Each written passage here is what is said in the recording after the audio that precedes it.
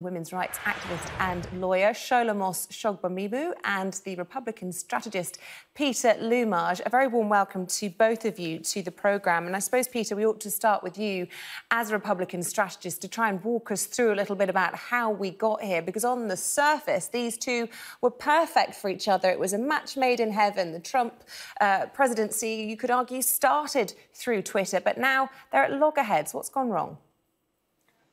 Look, I think that Twitter actually fueled the debate between the platform and the president. What the president said is that when you had riots all night long, when you had the police department, which was attacked by these protesters, when you had the police department, one of the precincts had to abandon the headquarters because it was set on fire and there were threats that they would kill the police officers.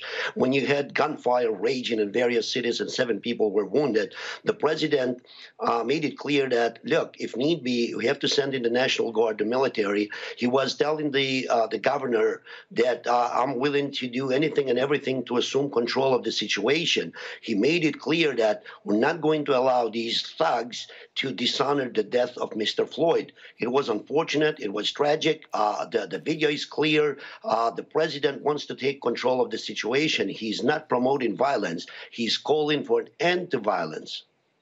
OK, well, let's bring in Sholomos Shogbamimu at this point. Do you think that's fair, that Twitter was coming in out of hand? They were editorialising over a tweet because perhaps their noses were out of joint over his recent executive order? Twitter was absolutely spot on to censor that tweet. Now, let's be very clear what he said. He said, when the looting starts, the shooting starts. Think about that. When the looting starts, the shooting will start. Donald Trump's tweet was egregious and unacceptable, absolutely reprehensible, knowing fully well he's giving license to the military, to the National Guard, to shoot black people indiscriminately, because that's exactly what's going to happen.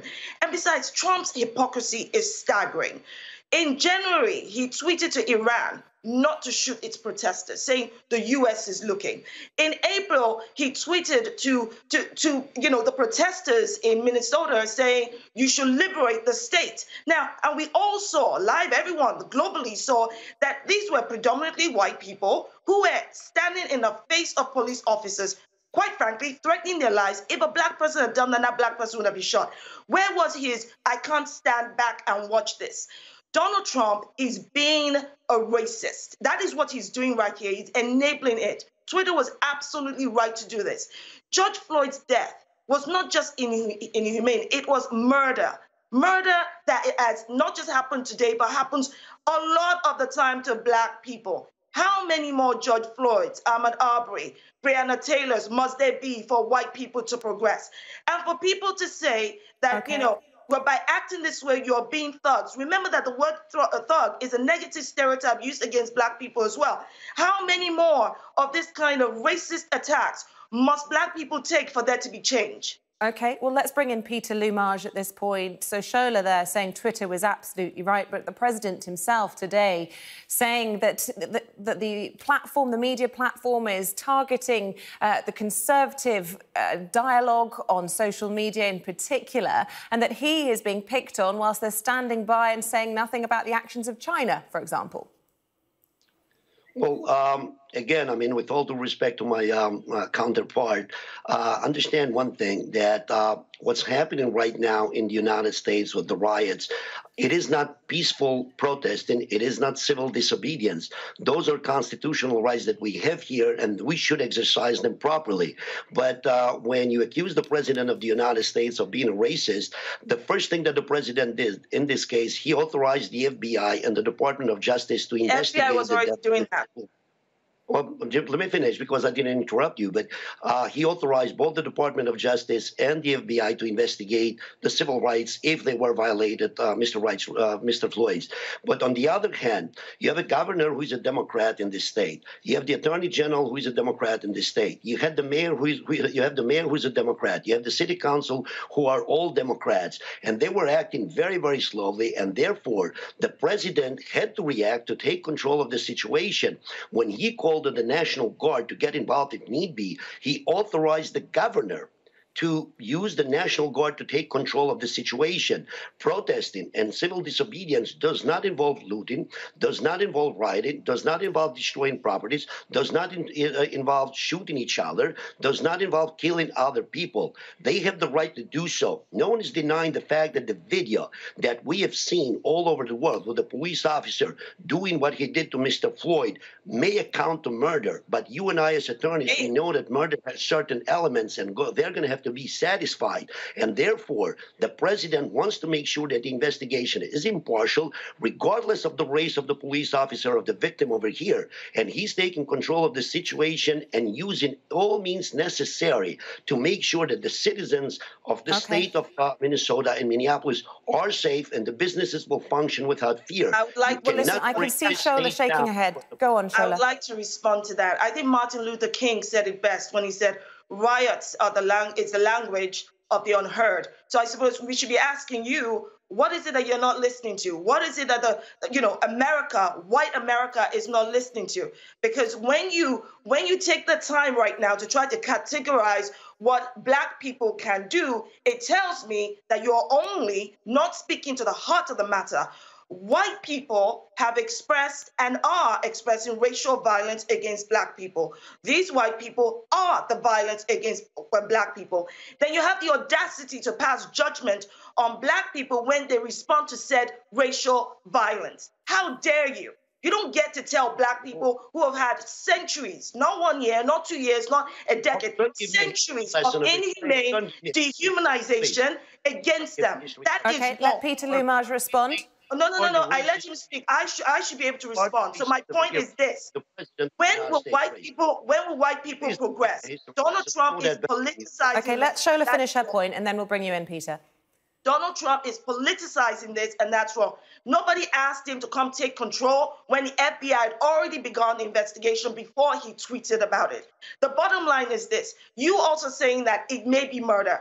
Everybody sees that it's murder. And for the longest time, institutional racism covers up the death and dehumanization of Black people. But the only difference now in the 20th century is, thank God for mobile phones, it's being filmed. So no, I absolutely reject what you just said. Well, let Peter respond to that point. First of all, when you define murder as an attorney, you should know that there are certain elements that you have to satisfy again. So you should check with your law. But on the other hand, when the president tweeted and he said that we have to bring the situation under control, he didn't separate the Blacks and the whites and the Hispanics in the state of Minnesota or anywhere else. All the protesters over there are mixed. You don't have a group of Blacks or Hispanics or whites protesting. They are from different ethnic backgrounds and religious backgrounds and political persuasions. What the president is saying, that if the governor, who is a Democrat, the attorney general, who is a Democrat, the city council, who are all Democrats, if a Democrat state cannot run its affairs and bring this situation under control, he will do anything necessary to protect the citizens, regardless of their race. So you should be ashamed of yourself for using those racist statements when you refer to our president. Can I just interject? Because all of this is sorry to interrupt, and I just want to move the debate on, because this is really important, but also an extra strand to all of this, of course, is what will happen next, certainly in terms of this spat between the president and Twitter, because, of course, President Trump himself said that, I think that maybe I wouldn't be here if it wasn't for Twitter. He's issued this executive order. We understand from our sources, at least, that it could well be challenged in the courts and may not be successful. But what will the president do? He stands to lose a lot, doesn't he, if he tries to shut down Twitter, given it's an election year in the United States? And this to you, Shola Shogbamimu.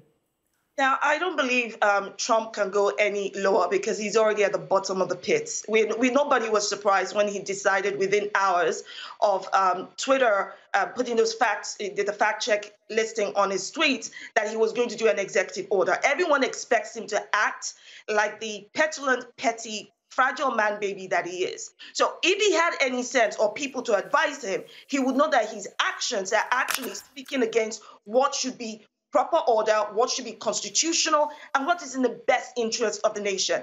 Twitter is absolutely right. I mean, how many more racist, inflammatory, divisive tweets should we be getting from the president of the United States before somebody says this is wrong? This has to stop, because all he's doing is engaging in divisiveness. That is wrong. And so bottom line is this. Donald Trump, especially in an election year, is using this opportunity to try to place himself right front and center, not focusing on his mismanagement of the coronavirus pandemic, not focusing on the fact that it's a real human being, George Floyd, that was murdered on the streets of Minnesota, politicizing this, as you can hear from my counterpart, talking about a Democratic governor, a Democratic mayor. What's that got to do with anything? A human being died, and that human being was just not anybody. He was given the same treatment that people with the color of my skin have been given for centuries. That is what is at the heart of the matter here. And nobody's addressing that. That's what needs to be addressed.